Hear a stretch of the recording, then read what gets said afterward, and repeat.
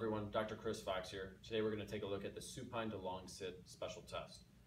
This test is used to see if there's any anterior posterior rotation of the innominates.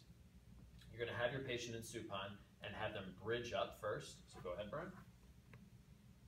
And then back down. And this is to kind of just realign the pelvis and the spine. And you're going to provide a little traction to the lower extremities and assess the inferior aspect of the medial malleoli side by side.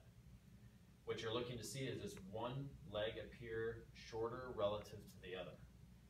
Next, I'm going to have Brian go into long sitting. So go ahead and sit up.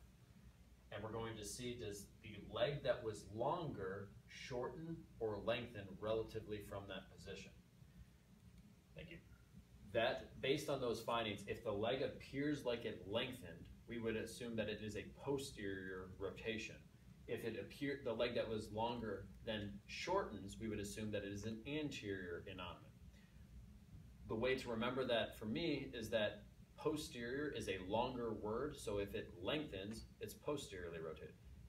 If it is anteriorly rotated, since it's a shorter word, then it shortens. Now, remember that these tests by themselves do not have very good diagnostic accuracy. We want to primarily base our SI assessment off of the pain provocation and then other impairments as well to couple with this finding.